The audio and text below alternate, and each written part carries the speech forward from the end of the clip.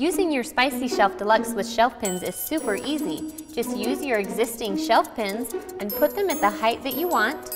And once you've sized your shelf to fit your cabinet, put it in, slide the sides out, and next we're going to add this center bracket. Slide your shelf forward so it's not touching the back. Then you're going to apply the adhesive to the back of the bracket. Peel off the back. Next, you're going to insert the bracket.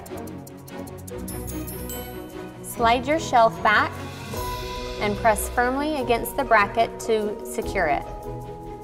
You can also add the included screw for extra support.